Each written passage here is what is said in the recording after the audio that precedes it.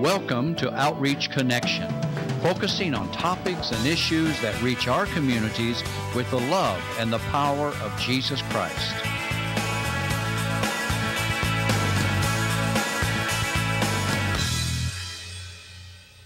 Hello and welcome to Outreach Connection. I'm your host, Timothy Southers, and I'm really excited today I get the opportunity to talk to Anthony Cunningham about this brand new ministry called Start to Finish Ministries. But before we get started with that, I want to go over and highlight our theme verse, which comes out of Mark chapter 16, verse 15, which is a part of the Great Commission. And he said unto them, "Go ye into all the world and preach the gospel to every creature." Tony, so good to see you. My pleasure. Excited that you are here. Brother. I'm excited to talk about the Start to Finish ministry, brand new ministry, only Amen. 2 months old. Is that correct? Amen. That's correct. So I just want to get you an opportunity to tell you how this came about, how this ministry came about in your mind and how God had implanted that in you. Well, it's always been a desire in our heart to have a place to walk with men in discipleship, daily, every day, being together. You can't help but look in the book of Acts and what the body of believers look like in that day, living together, working together, encouraging one another in the Lord. And it said, they were studying the scriptures together, growing in the things of God together. And that's the main purpose of this. And it's clear we can look around in society today and see not all men, I'm not talking about all men, but where there's a need for men to raise up in this society and be men of God, be a men of godly moral standards and be men that hear the voice of the Holy Spirit and say yes to it. And one of the major parts is in taking the Word of God and allow that Holy Bible that God has given us to transform our way of thinking. Instead of, the way we see our world operating. Most definitely. As the world does get darker around us, which it is, we have to get brighter. And so what an true. opportunity we have to shine in the world today. That's so true. So we don't have to go with the way the world's operating as far as our following the Lord and okaying what the Bible says is right in our lives and what the Bible says is bad in our lives, the battle between good and evil. I mean, it's really a black and white area. And God is raising up a people like we've never seen before, a people with a pure desire to follow Jesus and have a concern for the lost. Most definitely.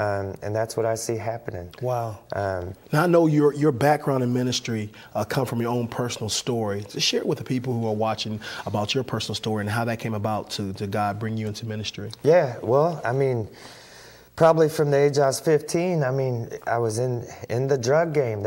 I looked up to people in my life that were drug dealers and totally entered into that life and reaped the destruction that life brought with it.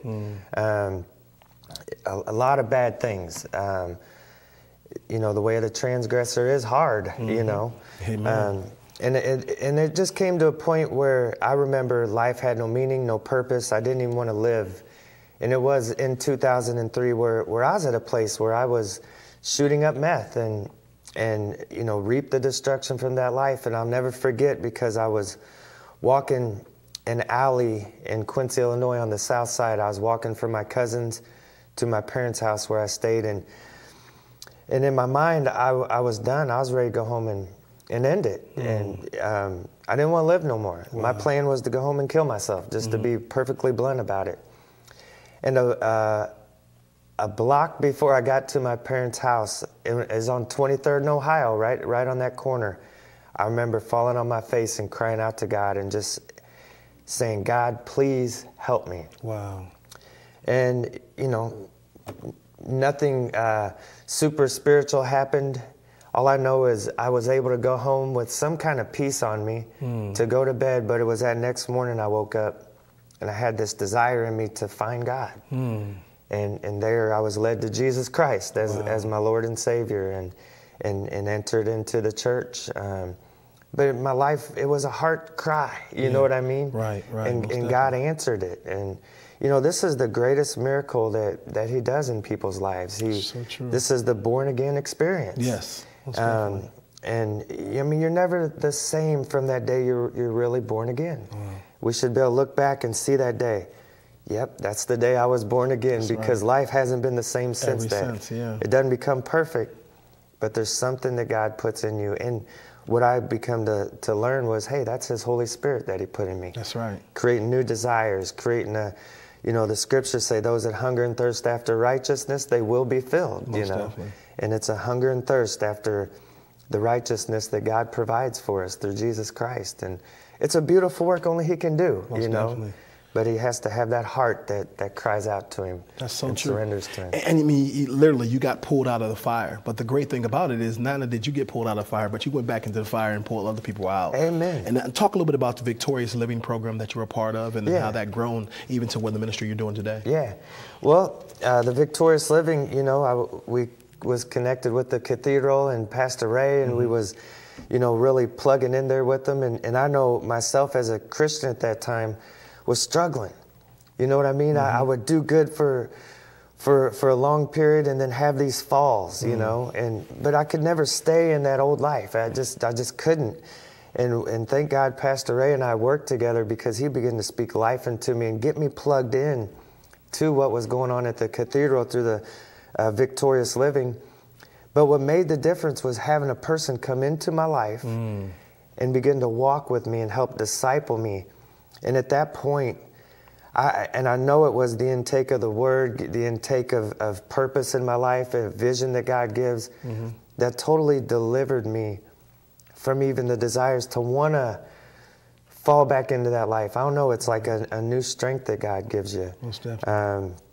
And staying under that consistent study of the Word, that the mind being transformed, being renewed by the Word of God. And so we were able to branch off, and I got to lead the Victorious Living at Grandview Church. Okay. So we did that for 5 years, and got to see some pretty amazing things come through it. But there's also something, I just have to be real about, There's a lot of people here that we need to walk with daily. The programs are great, nothing against them, but they can only produce so much in a person. But it's where we come to this place, Jesus said, go and make disciples. That's right. That's right. It takes so much more than just showing up in a building on Wednesday night, showing up in a building on Sunday. Wow. Or being, it takes walking this together, living life together. Again, we can look at the book of Acts and see where that was displayed. Carrying each other's burdens, loving one another.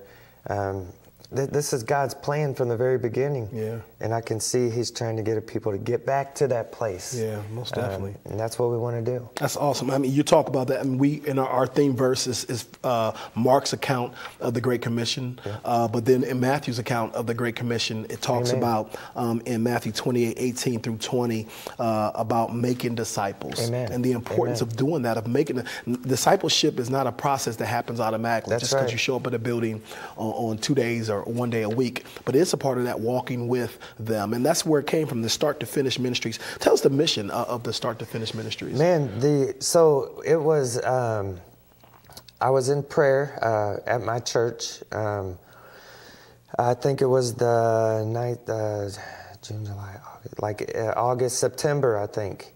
And in prayer, I had to go back to my journal, but I seen in there where through prayer, God showed me He wanted to start a living house. And at that time, I didn't have nothing in my possession, but he spoke that to me. I wrote it in my journal.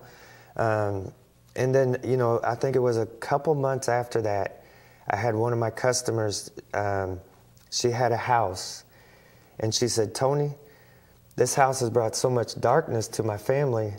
If you will use this house for ministry, I will give it to you. Wow. And I was just like, wow, who gives somebody a house? You know what I mean? And this ain't just a junky house. You're right. This is a nice, decent home.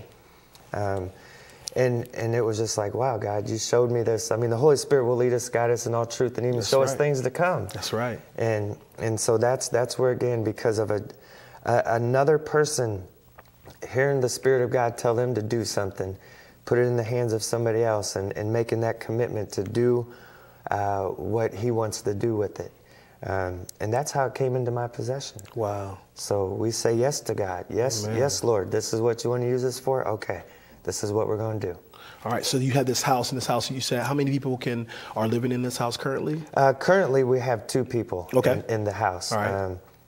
We've remodeled it. We're not all the way finished. Okay. We plan to have an open date, but things just started happening way before that. So my plans are a little different than God's plans. You know what I mean? So, and that's what we want to hear. We want to hear God's plans and move in those things. Most definitely. Even to the blueprint of how the house is going to operate, the daily schedule, all those things are a blueprint that He's given us. Well, talk a little bit about that blueprint. I would love to hear that.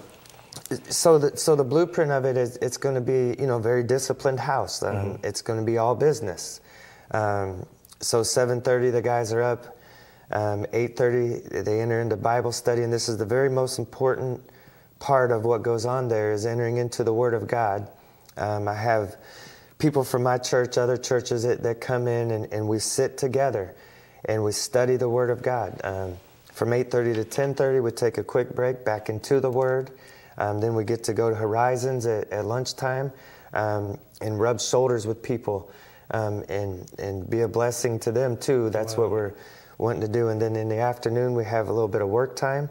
And then in the evening, Monday, Tuesday, Wednesday, Thursday, Friday, we plug in with the different churches in Quincy, what they have to offer. Monday night we do the regeneration. Tuesday night we do the Bible study with Parkview Church. Wednesday night we go to Grandview Church. Thursday night, we're going to be going to Addiction Free in Christ. And Friday night, we have a guest speaker come in. But the Bible study is very consistent every morning. Wow. So, and this is what it's going to take to get that foundation built and to see the body of Christ come together and work together. I see God dropping all the denominational boundaries. That's what I was going to talk about. Yeah. Yeah. I think that's amazing that you did the collaboration with the other churches, which I think is so much needed in Quincy everywhere. But of course, right here in Quincy and in the tri-state area, working with the other, not just a part of their, talk a little bit about how you work with the other ministries and other churches in town and how they're able to help you and how they've been a help to your ministry. Yeah, like Grandview Church, the Fisher Men Ministry, the Crossing Church, Parkview. These are who have been working with us so far, and from Pittsfield, the Assemblies of God there. We have a Christian counselor that'll come in and counsel with guys from the Pittsfield church there. It's the body of Christ seeing the needs of what we're doing and coming in and supplying us with finances, with toiletry items, men's items, food, all these things that it's going to take to keep this ministry up and going, supplying all the needs for it. Wow. Because me personally, I have devoted myself totally to this, and there's such a joy in serving men and doing my best to be that example, just like Jesus is the example for us, to walk together with them. So yeah, the body of Christ has carried us. And this is the beautiful thing about it. That is amazing. I love the whole idea of the discipleship house is how you described it to me. And you have a placement for up to 5 people, and you're looking at a second house. Is that correct? Yeah, we have a second house. I just have to get all the legal aspects in order of it, and just get. But it's in my possession, and it's just God's timing. And that's where we want to move because it's a 3,900 square foot, which we will be able to take in more people, and it's just going to be more effective for the ministry. Wow! So He's putting things in order. It isn't happening like that as quick as I would like for it to, but in other areas it is. So we're trusting Him 100% with this. Definitely. And I know that you talked about you guys being a 501c3, is that correct? Yes. So you guys have an opportunity for people to help along with this, is that correct? Yep. What's the way people can get involved? One of the major ways of being involved would be financially to it. I do have people that sow into it. And the ministry will be in the afternoon. We have board members that are business owners that the guys will work for them. So So it's not like trying to sit back and not work and have money, because if a man doesn't work, what does the Bible say? You can't eat. That's right. So this is part of the discipleship, getting out there and doing what we do is unto the Lord. Wow. So we the afternoons will be used to go out and work and create the finances that will go right back into the ministry also. Wow. And then other areas are, basic needs, the soap, the twin size sheets, towels, just those things that everybody needs for just daily keeping hygiene things, all those things. Wow. And we can never have enough Bibles because we work with people outside the house. A lot of the homeless people we're able to provide some meals for, because everything that we have is the Lord's. And if there's a need, we're going to take what we have and share with them also. Most so it definitely. isn't just give stuff to the house for us to contain for ourselves. Right. More blessed is it to give than it is to receive. Yeah, most definitely. And so we're finding ourselves in a place of being able to reach out to the homeless too, and not giving out of our abundance, but giving out of even our lack at times to help needs. So it's amazing what he's doing. Wow. He just needs a willing heart to say yes to him. Exactly what he needs. That's exactly what he needs. Well, talk a little bit about the vision that you have. What do you see, over the next 5 years for this? I mean, and of course, we always leave room for God, vision-wise, and I totally understand that. But what would you like to see the Start to Finish ministry grow into over the next couple of years? Yeah, and this is the beautiful part. And I have to go back to the Great Welsh Revival. I mean, that's what I have to go back to. In 1903, 1904. It was a time where a whole society was changed by the Spirit of God. Wow, yeah. Where the Holy Spirit was drawing people unto himself in a place of repentance without one preacher standing out there. I mean, the whole society changed where even the police station had to lay people off because the crime rate went down so far. Where taverns were not thriving because they turned them into chapels where people could go and worship. Even prostitute houses were houses of praise, and you've seen a whole society. Imagine the United States not having a Super Bowl because everybody's interested in getting right with God. That's what happened in the revival in Wales, England, in those years. And we know that God is wanting to do something major, not just in our areas, but in this whole United States. That's right, it's true. Calling people back to him, but we have to do our part in our area. So the vision is seeing men raised up, walking in what God has called them to, being men of the Word of God, being men that's not going to let the moral aspect of what the world says is okay,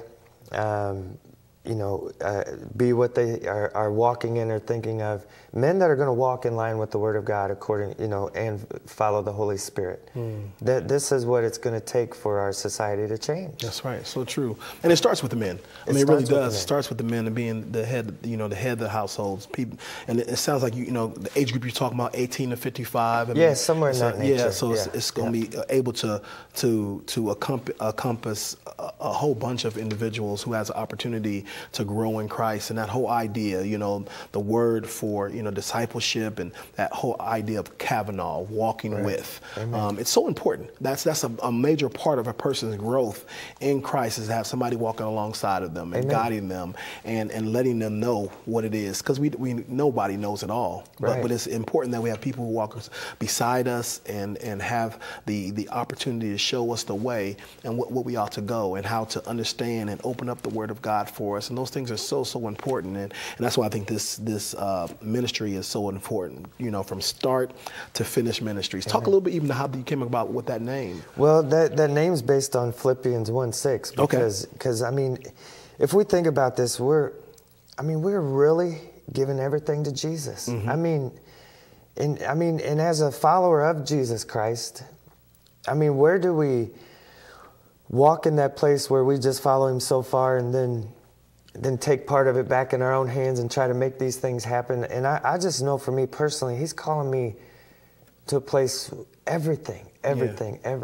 Most definitely. And just like Philippians 1:6, it says, "For I am confident of this very thing, that he who began a good work in you will perfect it until the day of Christ Jesus." That's right. So God's faithfulness, we don't have to worry about. He is faithful. And not everything's going to go the way we want it to. Not everything's going to go according to how, our minds might plan it to go. But God's faithfulness to walk with us, carry us, and show us that way. I mean, the footsteps of the righteous are ordered from the Lord, And there's a way that seems right to a man, but in some form or another, it's going to lead to destruction. That's right. And for us to be in tune with His Holy Spirit, in tune with the Word of God, we will be able to see the will of God unfolded in our lives individually. We know that the body of Christ, there's a corporate call on the body of Christ to walk according to the Bible, That's right. what we learn. But each one of us have that individual call. Yes. That we learn through the Holy Spirit, through communion with God, through our relationship with Jesus and His Holy Spirit. And as God begins to show us that, by faith we begin to enter into that place. Most definitely. And not that we get it right every time, because we can't be scared to even miss it. You know what I mean? That's right. I mean, if we're going to miss it, we're going to do it trying to follow Him. That's right, yeah. So, but the Holy Spirit will never mislead us. Yeah. And that's the beautiful thing about it. Wow. So your opportunity to pursue God together with people. Yep. Just tell us about some of the individuals you had the opportunity to work with thus far and how it's changed their life. Yeah. I got a phone call, a week and a half or so ago, from a guy who, he was ready to kill himself. He called me to take him to the hospital. And it was very troubling. And my plan at first was to take him to the hospital, But I ended up picking him up and taking him to the ministry house where I have the house lead, a man from Indiana that God has groomed to lead this house. And we just began to minister to this man for hours. And to be able to take the time to minister to him till 11 o'clock at night, where he entered into this place of repentance. God drew him. I mean, we watched it before our very eyes, him break and enter into this place of repentance, where he was so offended by the church, where he was so offended by Christians that have done these, bad things or whatever. And that's where he was hurt the most from the body of Christ. You know what I mean? And when I seen this place of repentance that he came into, it just seemed like it broke everything. And then the next day, man, he was able to enter right into the Word of God. Wow. And jump right into this routine that we have. And I didn't see this man go through withdrawals or anything. I seen the light of God come into him, hope be restored in him. And God is actually using him as we, go around to some other places to pray for people, share hope with them, share His testimony with them. And it's just amazing how God will take somebody's life, whoever's heart is surrendered to Him, and use them. I mean, it's a real testimony of 2 Corinthians 5:17, that those that are in Christ Jesus, they're new creations. That's right. The old is gone, and behold, the new is to come. Wow. And now all things are of God. Now, if all things are of God, we can expect this result. That's true. But if all things aren't of God, we're only going to get some of the result. That's true. So it's about giving it all to God. Wow. There might be somebody who's watching today who doesn't know Jesus Christ as their Lord and Savior. So I would like you just to give them that invitation right now to make Jesus their Lord. Yeah, well, praise God for that. So we all know where we're at with the Lord, and we know that where our relationship is with Him. And I want to encourage you, not only in a place of coming to Him, but also in a place if you're in the lukewarm place of Him, that there's so much that God wants to do when you say yes to Him, when you get up in your heart and you just make that decision to say yes to Him and to follow Him. And even if it's so much more, yes, do not forsake the assembling together of the saints. Yes, we need to be plugged in with our local church, and we need to be under the authority of the church, because when God moves, it's going to be through the church, and that's who He's moving through. So whoever's watching and you're at that place where you know there's more, there's a closer place that God's calling you to, I just ask that you might just open your heart and consider this place of saying yes to Him and crying out to Him for that place. So if we can take a quick moment and just close your eyes with me and just pray and open your heart to Him. Lord, I lift up those that are at that place where they know there's more. They know there's more, but it also know it's going to take more self-discipline to Him. So Lord, those that have that desire inside of them to be closer to you, those that don't know you, Lord, that want to know you, Lord, I thank you for your Holy Spirit that comes in and draws people into yourself. And to simply say yes to you in my heart and to know what it is that Jesus has done with us through the cross, through the resurrection, that when He went to that cross, He took away what it is that caused separation from man and God. So Lord, I thank you as we confess our sin to you and we repent and we receive you, Lord, that sin that separates us from God is removed, and now we can be in a place of communion with you and living with you, with your Holy Spirit living in us. So Lord, I ask that the people that are watching, they surrender their heart to you, they say yes to you, and they begin to get up and go after what it is and what it takes to follow you. So Lord, I pray against any hindrance that keeps the men and women of God in this day, in this society, from following you with all of their hearts, God. So Lord, I ask for these people that say yes to you to even call WTJ or even call their local church and let them know what they did so they can get plugged in and continue in this journey that you have for their lives, Lord. Amen. So I thank you in the name of Jesus. Amen. Thank you so much, Tony. I appreciate it. And thank you for joining us today, Outreach Connection. This is definitely a ministry, start to finish ministry. It's definitely a ministry you want to get involved with. Anthony Cunningham is an outstanding individual who understands the heart of what it takes to be a part of discipleship. And so I would urge you to get involved. I know there's a pulling that you've been listening today, you've been watching, and something, man, that's something I want to get involved in. That's the Holy Spirit telling you that that's something you want to get involved in. So please reach out to Anthony. Please reach out to Start to Finish Ministries and get involved, because this is something that is going to really help this community as a whole. Thank you for watching Outreach Connection, and we'll see you next time. Contact us at Outreach Connection, WTJR 222 North 6th Street, Quincy, Illinois 62301.